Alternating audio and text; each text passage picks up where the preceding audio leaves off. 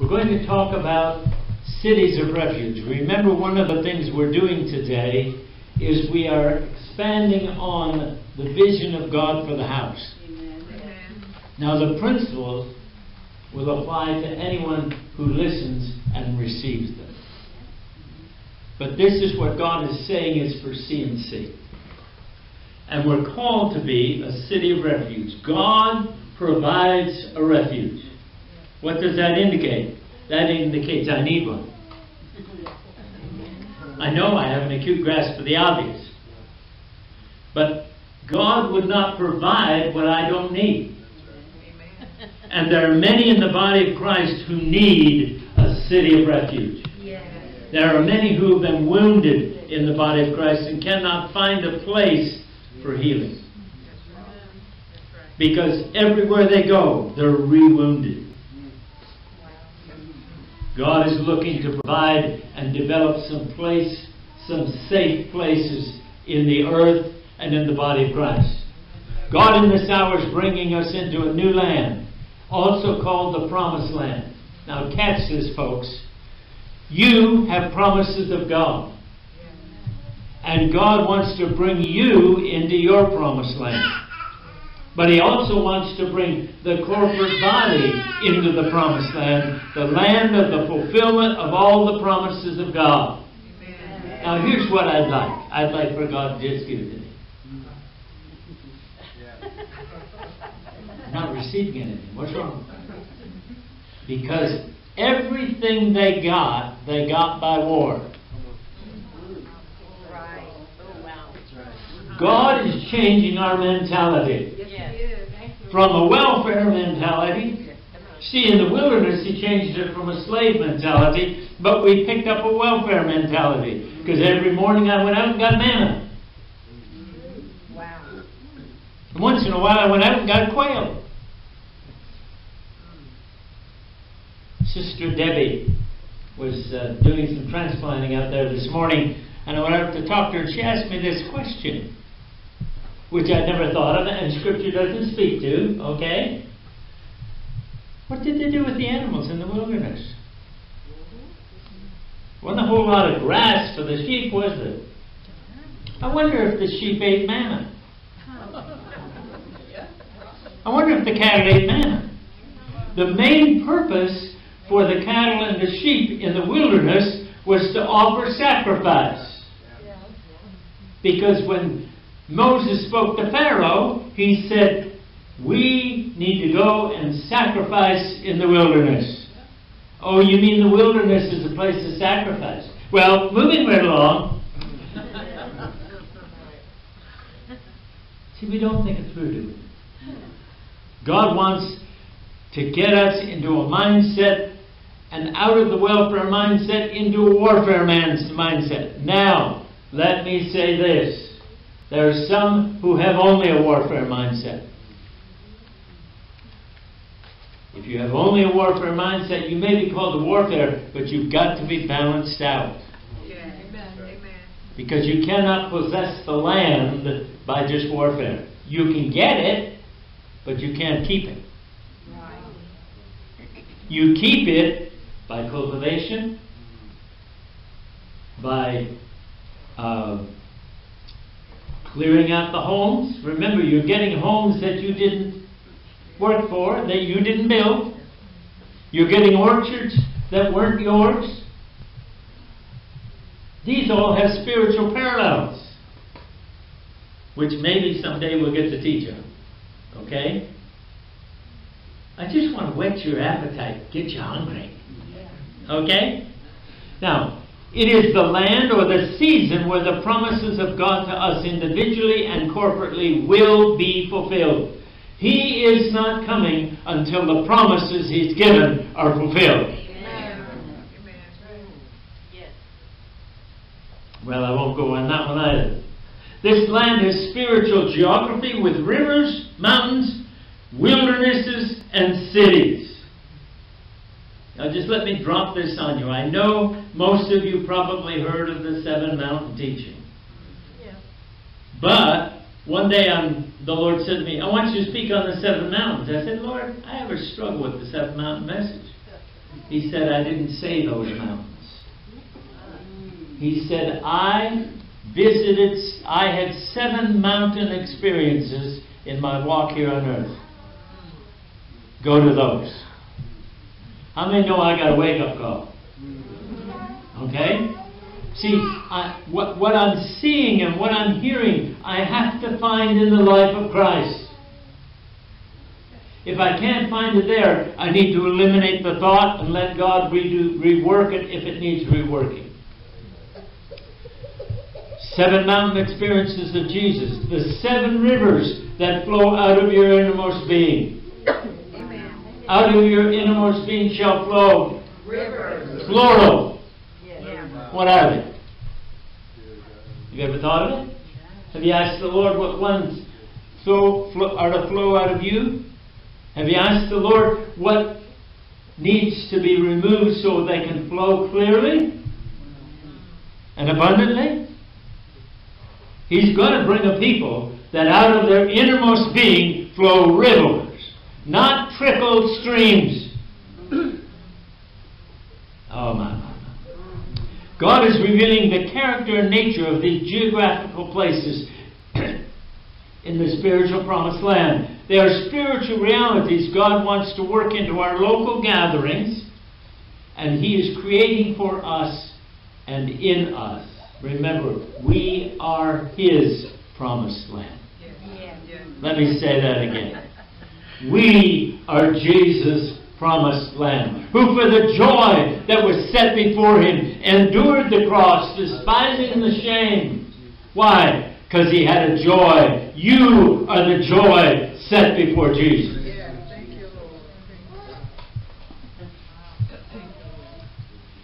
Many existing structures He's repurposing. I remember driving down to my home one day when I was still in Canada. And I saw this building over on the right-hand side, and it was jacked up, and they were putting a foundation under it. It had not had a foundation originally. He said, I'm going to cause you to do that in the Spirit in many places that I take you. Laying a foundation where things were built on the sand, go in and dig deep and find the rock. Listen, there's some structures out there, spiritual structures, that God wanted built. But they weren't built properly because they weren't founded on the rock. Oh, by the way, did you notice that scripture Luke says He digs deep? How many recognize God's still working to find the foundation in you? He's still digging. Doesn't mean your structure's wrong. It just means you need a foundation that will not shake in the days to come. And if He wasn't digging, the rock wouldn't be in there. Hallelujah. See, the rock's inside, not external. Yes. I'm not flying, guys. All right. This is the type of Israel conquering the cities of Canaan, then cleansing and inhabiting them. There are some spiritual structures He wants to lift up and put a proper foundation under and then renovate it. Okay? So don't give up on any of the church structures out there. He's not finished with any of His church yet. Okay? The types and shadows of spiritual realities are found in the study of Israel conquering and settling the land of promise. Conquering first. We never thought of having to conquer our promised land, did we? That changes the whole theological base. The promised land's inhabited with squatters. How many know squatters live there, but they don't belong there? And squatters don't like to leave because they say possession is 9/10 of the law.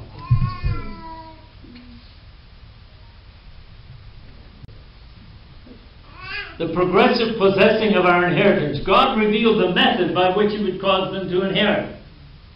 Now notice this. He says, I will. There's a number of I wills. Okay? Things that only God can do. I'm thankful we have God or we never possess anything. We might even be possessed by the end of it. No. I will send my fear before thee, and I will destroy all the people to whom thou art come. Now the mentality of the current church is, I'm not going to have to fight for it. God said He'd do it. They sing the old hymn, Jesus paid it all, I don't have to do anything. But see, there's a He will, and there's something I must do. Again, I guess I took my little balance beam off there, but I have this balance beam that I put on the front when I teach, because we must learn the balance of God in all things. He said, I will make all thine enemies turn their back unto thee, and I will send hornets before thee, which shall drive out the Hivite, the Canaanite, and the Hittite from before thee. I will not drive them out before thee in 1 year, or in one deliverance. Lest the land become desolate, and the beasts of the field multiply against thee. By little and little I will drive them out from before thee. By little and little I will drive them out from before thee, until thou be increased. Until thou be increased. God wants to increase you. Yes. Amen. Thank you, Lord. Till thou be increased and inherit the land. There's got to be an increase before inheritance. Okay? And I will set thy bounds. I want to set my own bounds. I want to grow up. I don't want to grow up. Isn't there a song out there?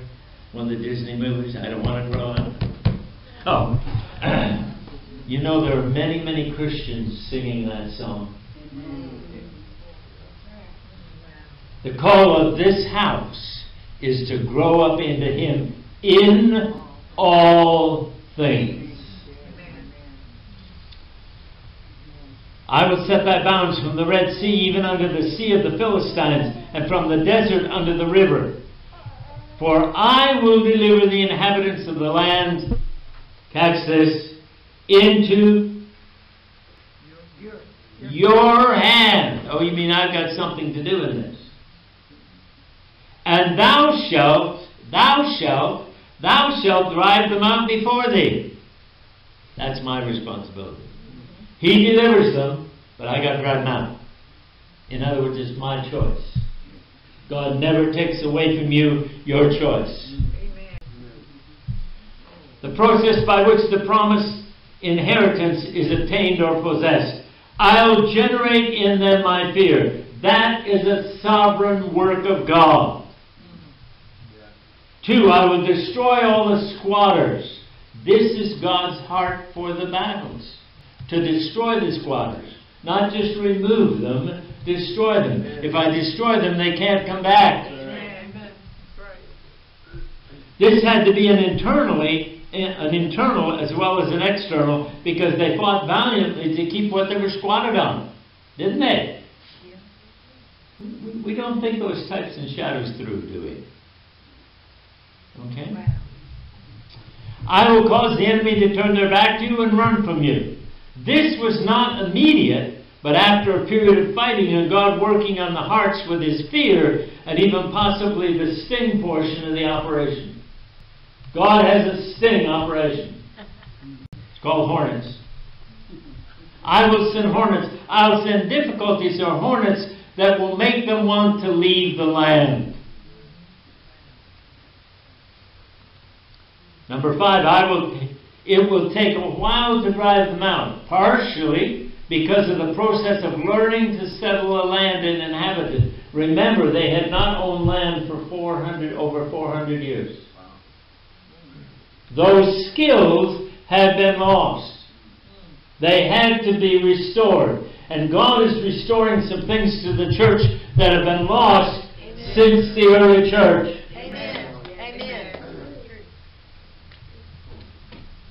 We are in the middle of being restored, renovated. There was no chorus we used to sing in Christian community. Let's see if I can remember. You can renovate, you can redecorate, you can even move the furniture. God is out to change me. Amen. Not because He hates me, but because He loves me and wants to live with me and in me forever. Amen. Amen. Remember that their DNA had been changed to slave DNA in Egypt. None of their family had ever owned land for generations. The wilderness worked the slave mentality out of them. Possessing worked a warrior mentality into them, as well as a welfare mentality out of them. What's going on in the world today? Is there a welfare mentality arising? Yes. What's going on in the church today? I have a right to be healed. I have a right to this. I have a right to that. That's a welfare mentality. Everything you get from God comes out of your relationship with Him. Amen. And God is drawing you into Him. You know, sometimes He piques your curiosity in the Word, or He piques your curiosity through teaching, and He ignites hunger within you. And He said, they that hunger and thirst after righteousness shall. That word shall means it's impossible for it not to happen. Yeah. What a powerful promise of God. Okay? Inheriting was to convince them of the faithfulness of God. Dare we say that most of this generation of Christians have been slave to some type of system and not love slaves to the Lord Himself. He is changing that. In Galatians 4 and 3,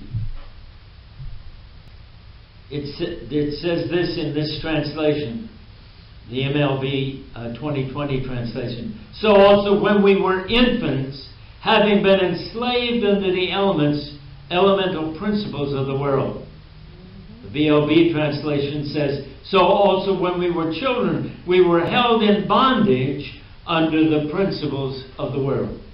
Do you realize that although they were brought out of Egypt, an Egyptian mentality held them enslaved in the wilderness? Many people have come out of the world, but God wants to get the world out of the people. Amen? So there are two other versions there. Both talk about the principles of the world, or the basic principles of the world system. Many of our churches are still operated by the principles of the world system. God is setting us free from that. Now, if God were to give them the land all at once, then the following would be the pitfalls. One, the land would become desolate. It's never God's desire for a land to become desolate. If He's called you to inhabit it, if He's called you to possess it, then He wants to see it bring forth much fruit. And He's going to use you to do it. Second of all, too much land would be cleared by driving out the inhabitants, and it would be a greater task than the Israelites could accomplish to reclaim the land in 1 year. God, why don't you take that thing out of me, all of it? Because you couldn't handle it. You've got to grow into the ability. You know, most of us are old enough here and we've had children. And some days we blessed them, and some days we weren't too sure. Right? And they all grow at different speeds.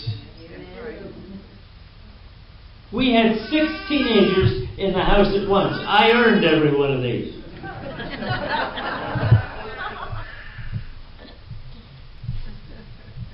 I remember talking to an old pastor well, he was older now. And he said, I said to him, you know, when I had my children, I didn't know how to be a father. And he responded this way, and the children taught you how to be a father.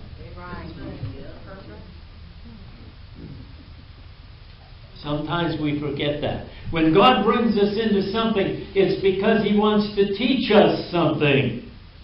Not because He's mad at us, not because we sinned, not because we disobeyed, but because He wants to teach us His ways. So He said, I'm not going to drive them all out in one swat. The wild beasts would multiply beyond what could be handled or tamed. Of course, you don't have wild beasts in you, do you? You never fly off the handle. Some days you can't even find the handle.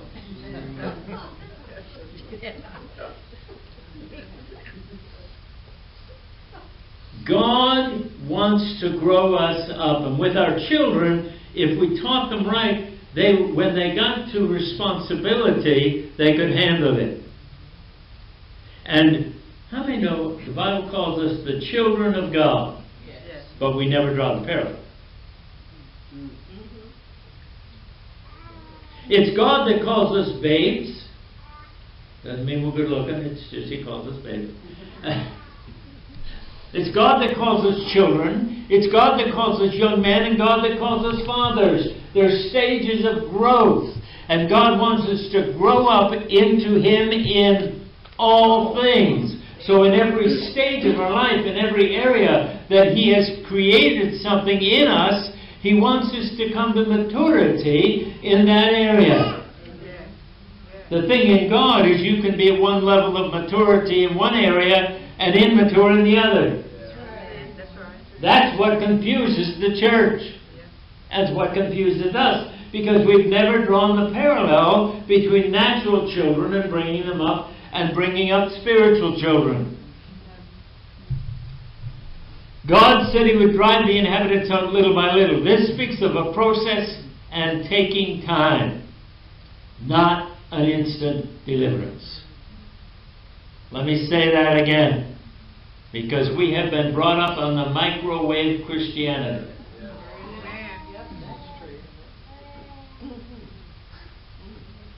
And they tell me that microwaving takes something out of the food. Doesn't put anything in. Oh yeah, it's quick. Oh yes.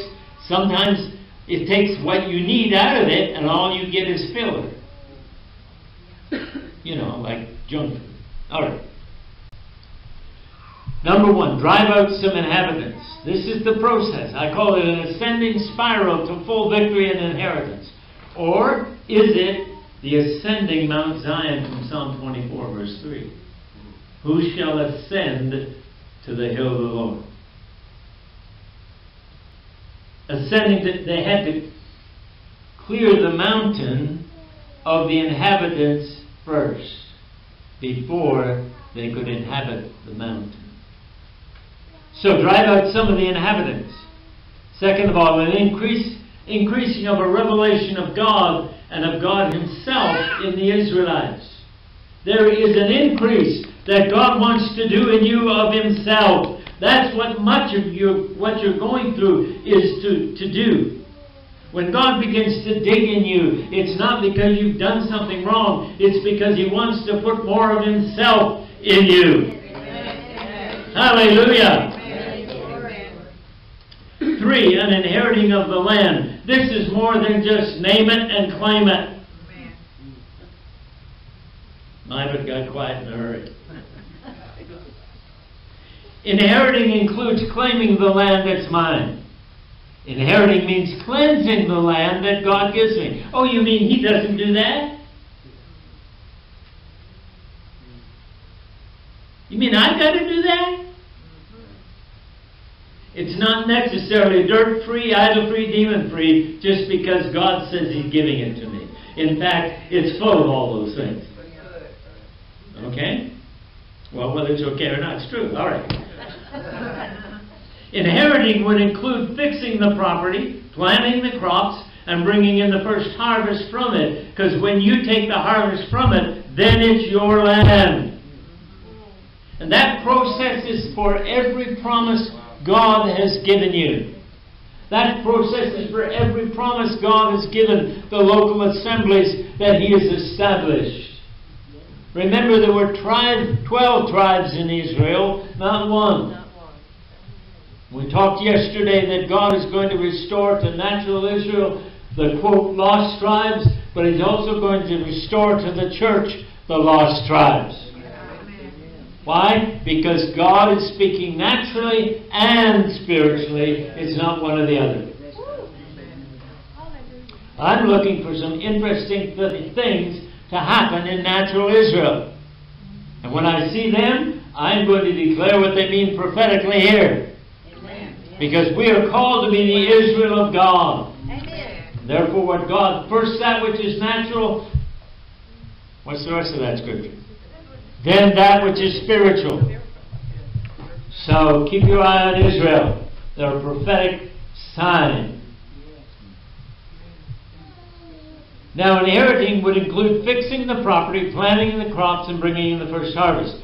God sets my boundaries, not me.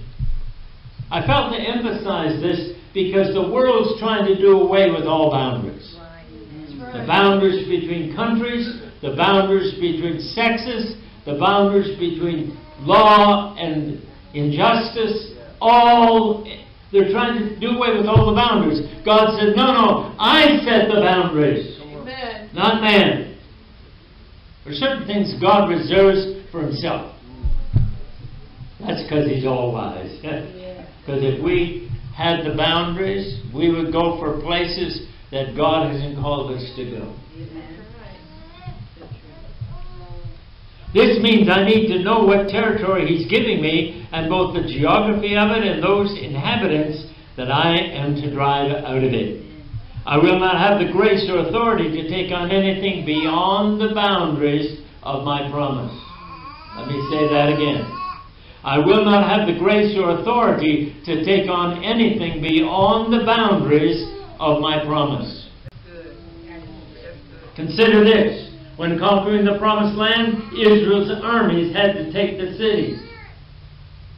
God declared that the priesthood of Levi, Aaron's tribe, were to have 48 cities for their inheritance. Now remember yesterday, if you were here, I taught on the prophetic promises of Jacob in Genesis 49. And I don't care. Everything I do bleeds one into the other. So we're going to have to realize that God said of Israel, or of Levi, I'm going to scatter them in the inheritance. But listen to this.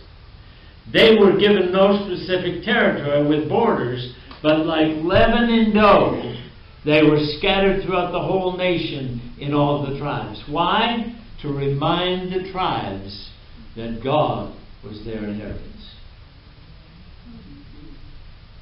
God scattered them. Negatively, it was a curse. You're going to be scattered. But positively, God, in every tribe, there was a manifestation of God's hand. Because the 48 cities were in all the tribes. God is never left without a witness. If you study church history, you'll find that even in the darkest of ages, there were people who were baptized in the Spirit, speaking in tongues, moving in the gifts. They were the minority, but there's always been a light. Of these 48 cities, there were set aside 6 cities as cities of refuge. The natural importance of those cities for the nation is vital to understanding as well the types and shadows surrounding them. All of them have spiritual significance. And there's a map laying out the 48 cities. Interesting. But there are characteristics of the city of refuge that are important.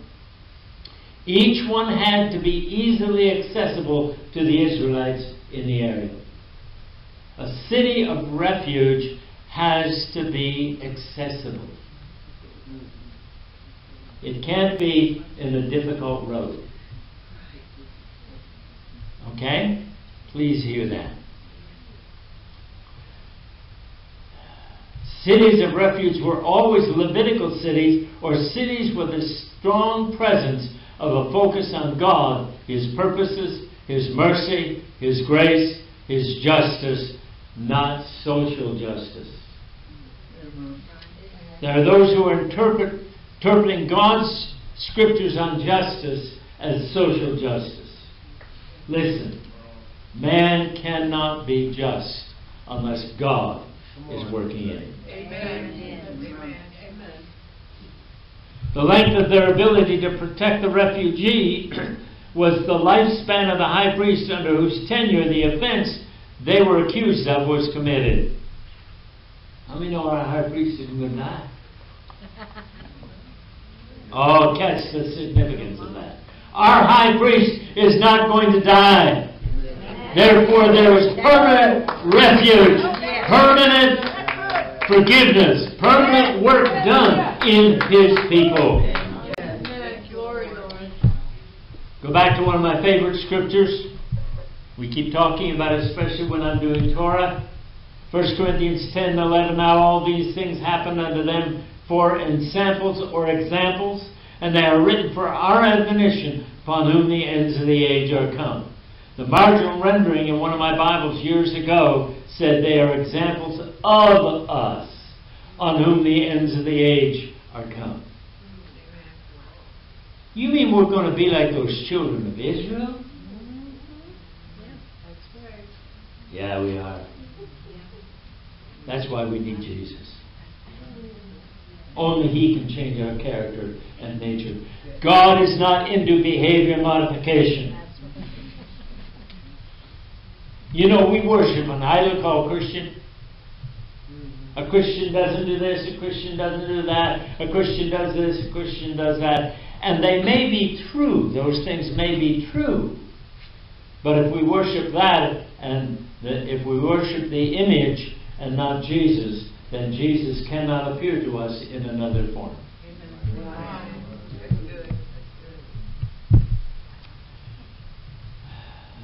In the study of natural Israel in the Old Testament or the Old Covenant, all the natural tendencies of human nature are exampled, as well as God's responses and enablements to overcome those tendencies. Thank God. Okay? Why? Because He's using those same principles on us to change us, to change our character, to change our nature. It's going to take the same level of intervention. Because He's the same in the Old Testament, in the New Testament, and in the millennial age. Yesterday, today, and forever. The local gathering of believers should be the safest place in the area for those who are babies in any area of the Spirit to be formed, shaped, and developed, as well as for growth. That's what God wants to make of this house. A safe place.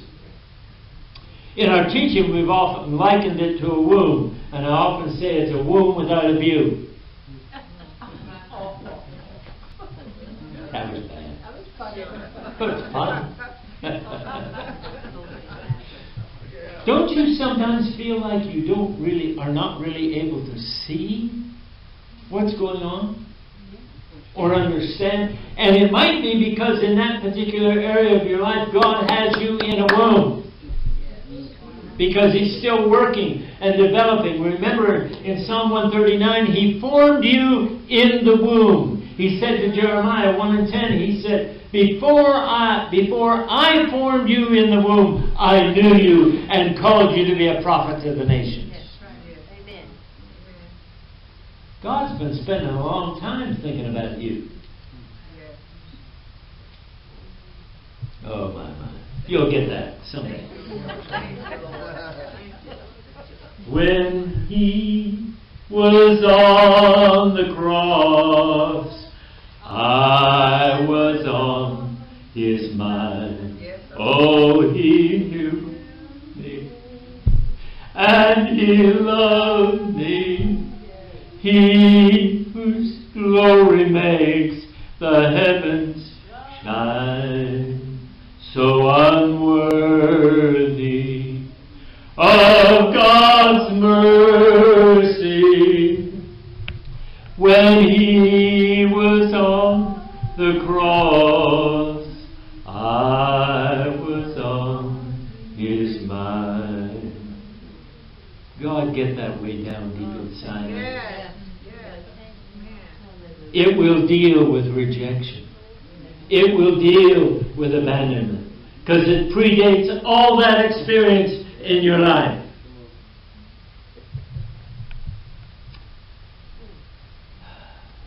The natural womb has been created by God to be the safest place to form and shape and develop a child.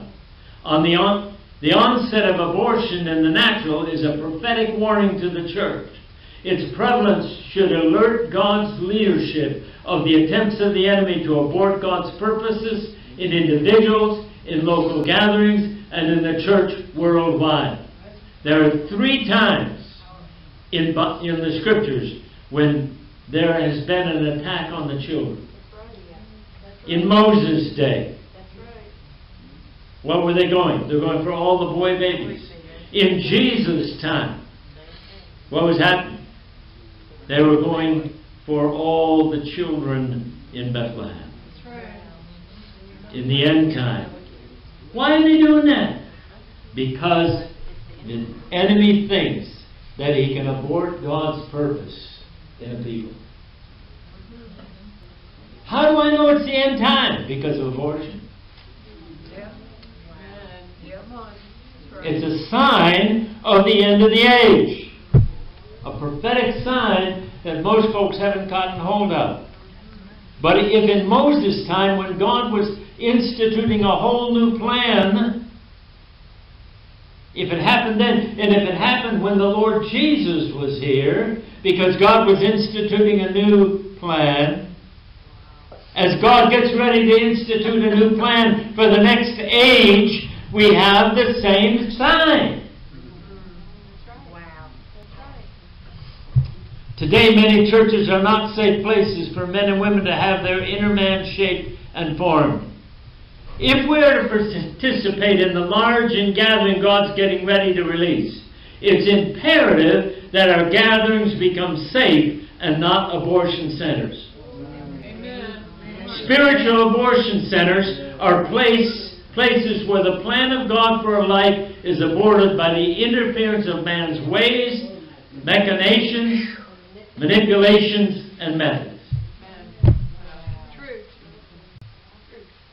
Further, cities of refuge in the natural were places where those who had accidentally caused death could run and be safe from the avenger and accuser. God is looking to develop safe places. Those places that are called of God to be cities of refuge in the Spirit are places where God will set a special dispensation of the focus of His presence, His mercy, His grace, and the priesthood or ministry that will be safe places from the avenger or the destroyer, Satan. Yes. Amen.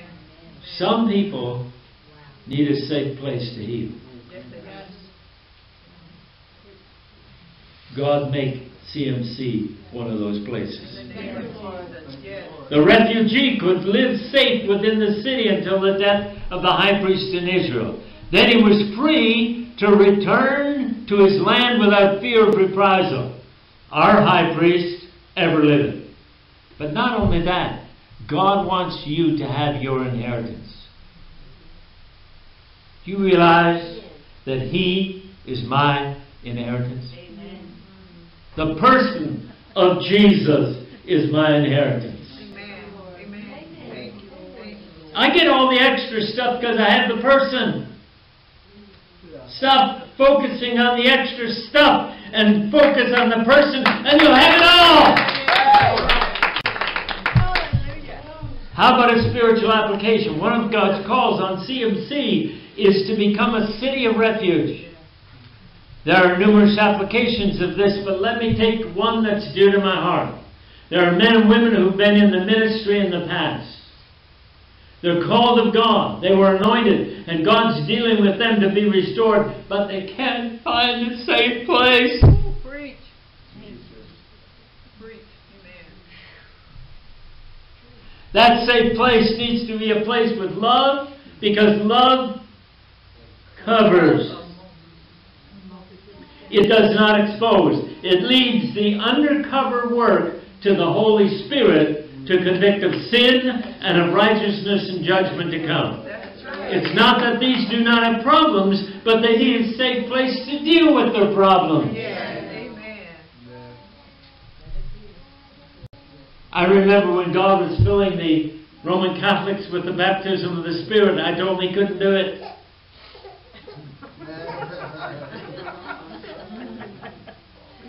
Because I'd been taught that they were the Antichrist. They were Babylon. They were the beast. You know, he didn't even answer me. He said, if I'm filling them with the Holy Spirit, it's time for you to move on. Or grow up. How many know he's well able to do what he said? Let's leave that work to him. And let's provide a place where he can do it.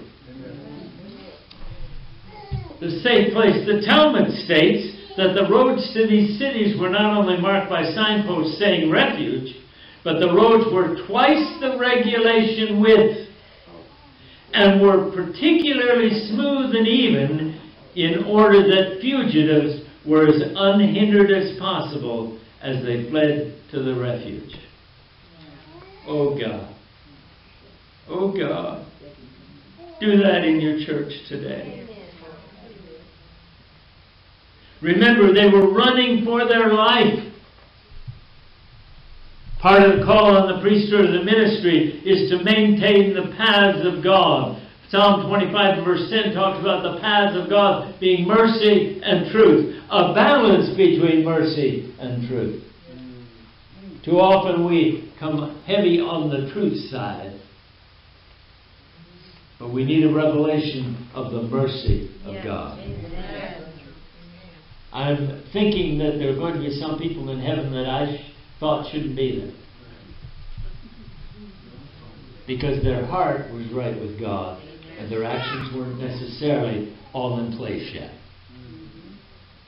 Let's let him be the judge.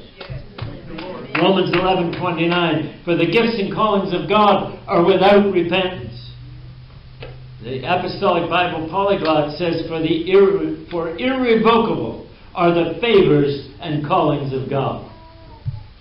A Faithful Version says, because the gifts and the callings of God are never revoked. The Passion Translation, when God chooses someone and graciously imparts a gift to him, they are never rescinded. I remember when I went through my divorce, I had been taught that divorce disqualifies you from ministry. So I handed in resignations to everyone I was involved with. And I was ready to sit down. Now, I wasn't happy to sit down, because I agree with Chuck Swindoll. He says if you can be happy doing anything else but ministry, you're not called to it. But one day my wife said to me, would you find some place to minister? You're miserable to live with. That is when I knew I was called. All right.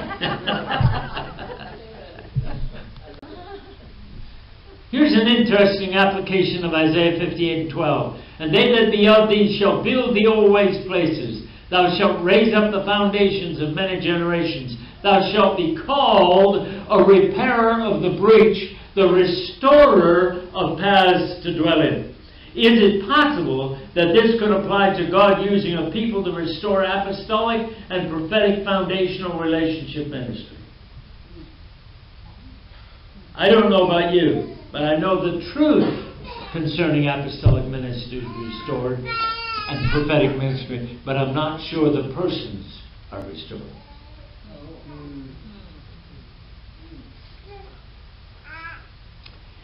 Ephesians 2:20 says, and you are built on the foundation of the apostles and prophets, Jesus himself being the chief cornerstone. This would suggest that at one point the foundation has been destroyed. Psalm 11:3 says, if the foundation be destroyed, or let's apply this, if the apostolic and prophetic ministry be destroyed, what can the righteous do? You know, Jesus talked to the woman at the well, and during that scenario, probably while he was still talking to him, the Samaritans were coming over the hill. When he said, the harvest is ripe and the laborers are few. And one commentary says that the Samaritans in that city all wore white turbans. How come he didn't say that of Israel? Why was it the Samaritans? Because God is out to deal with the rejected. Weren't they rejected? They were considered half-breeds, and technically, they were half-breeds. But it's interesting that the first evangelist you see in Scripture is a Samaritan woman who'd been married at least 5 times. I don't think she killed her husbands. I think you'd be in jail for murder if you killed 5 of your husbands. But she'd been through a divorce. Jesus didn't say, now go home and straighten up your life, and then you can preach my message. Hello? Amen. He took her as she was, and flowing in the ministry, or doing that, having the privilege of doing that, cleaned her up. Sometimes people aren't going to get cleaned up until they begin to move and flow in God, and the power of God and the Word of God begins to flow through them and cleanse them. It does a work in them. One day the Lord said to me, Bill, while my power flows through you, while my Word flows through you, let it do a work to you.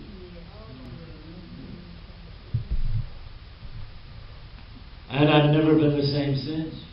Thank God, I think I'm changing daily. God needs a safe house where this type of ministry can be done. It requires a people who know how to love without strings. It requires a people who trust the Holy Spirit to discipline God's servants.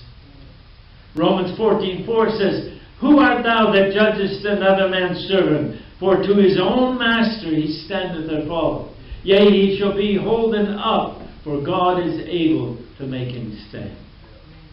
John 16:7-8. Nevertheless, I tell you the truth. It's expedient for you that I go away. For if I go not away, the Comforter will not come unto you. But if I depart, I will send him unto you. And when he is come, he will reprove the world of sin. Not just the world in me. Of sin and of righteousness and judgment to come. You know, when God finally got this scripture to me, it took away all my preaching material. Because I was a clothesline preacher. And by the way, you can always tell when someone doesn't have a right grip on it. They become legalistic. And we always pick on the women first when we're legalistic. Women can't do this, they got to wear this, you know. Guys can have short sleeves, but I was brought up in a church where the women had to have their wrists covered and, you know, their head covered and their everything covered. Because it was legalistic. And we have got to get every bit of legalism out of us. God is going to do that. So that we trust the Holy Spirit to do what He said He can do. And when we do, we're going to see a much deeper work done than what we could have done anyway. Now, as we're willing to let God bring us to a place where He can use this house to be a house of restoration, there are multiple thousands of those called to the fivefold ministry who've been wounded and cast beside the road. Many have been driven away from the church by other leaders, and some are infected by sheep bite.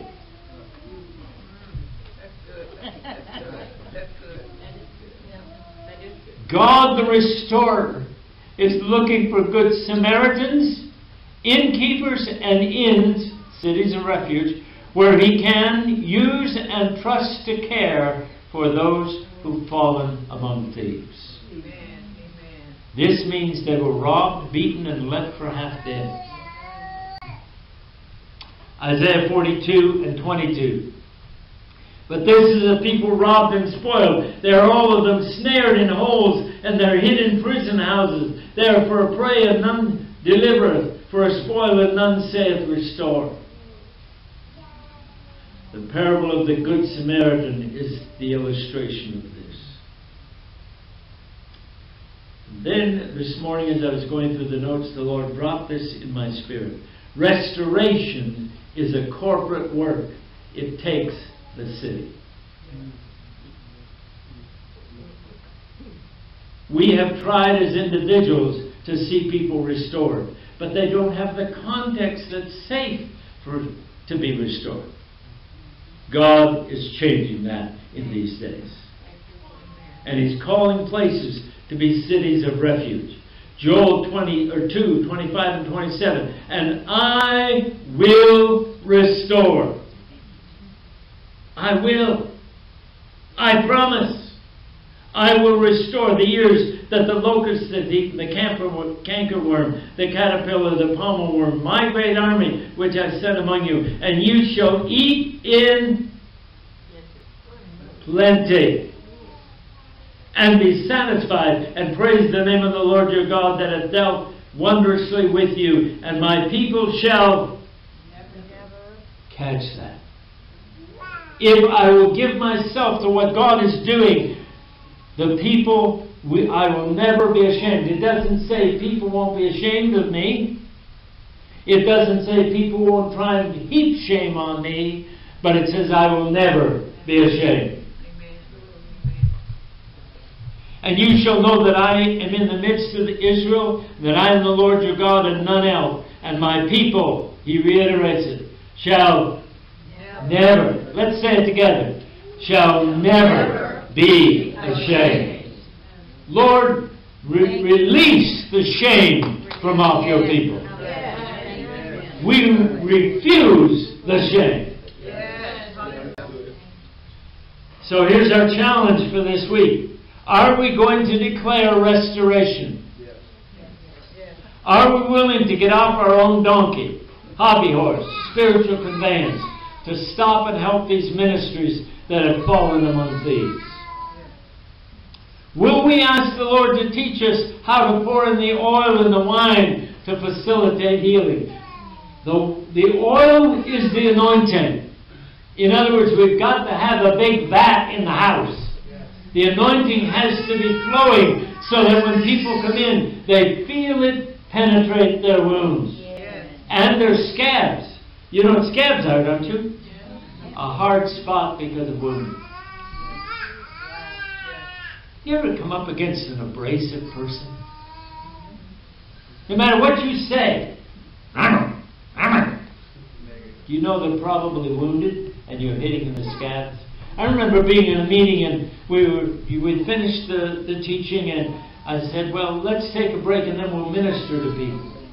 So we had coffee and donuts, you know, good Baptist folk we are. And then we set the chair in the middle and I said, who wants to be first? And this lady sat in the chair. And it took my breath away. Because I saw her as a leper, totally scabbed. And the Lord said, you can't pray for healing, but you can put her in a vat of oil. Because in order for the healing to happen, the scabs have to be removed, and the scabs need to be soaked off by the oil. So that's what I prayed. People looked at me like I had gone crazy. Well, I am anyway. So anyway.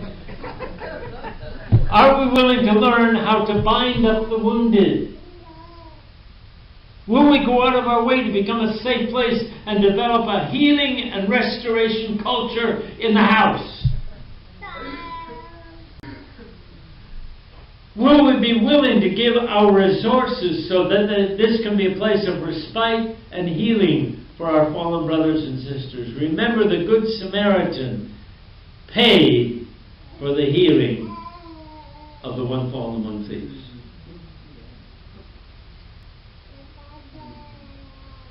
Are we willing for this to be an inn where ministry can rest and be healed without being required to minister?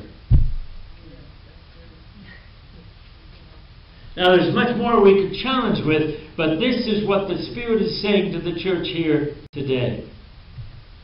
So I just want to say this before we pray. We have a couple of announcements that we want to give after we pray, but we need to seal this in prayer. Because I realize there's a lot of material here. By the way, I have a few notes if anybody wants any, and we can make more. Okay? But this is what we need to pray into for this house. This is God's call on this house, or one of the aspects of it. We'll develop some of this further as we go along. But folks, God has a tremendous call on this house. Amen. Amen. And I want to see it fulfilled. In my lifetime. Alright? Which means we've got, let's see, I'm 75 and we're going to live to 120.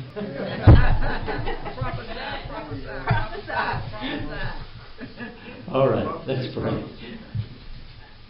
Father, as we listen for your heart, would you give us a redeeming attitude? Work in our hearts a desire to express your mercy as depicted in the Cities of Refuge. Our heart aches for those who've fallen among thieves. Would you put upon this people the heart to see the wounded healed? We recognize there's a risk, but give us the discernment necessary to be able to navigate through those dangers. We do not want the attitude of the scribe or the Pharisee in the parable. Work in our hearts and give us understanding of what you have challenged us with today, I pray. In Jesus' name. And Father, I ask that you seal this word, cover it over with good earth. And Father, would you also take that which each one individually is called to express of this? Because we're not each called to do the whole thing. But would you witness to our spirit what is ours? And give us the ability to remember it and to pray into it and see it happen in our own lives and then be able to communicate it to others. And create that atmosphere of restoration and healing in the house, we pray. In Jesus' name, amen. Amen. Hallelujah. Sister Sandra, you have an announcement, I believe. Can you give her one of the microphones?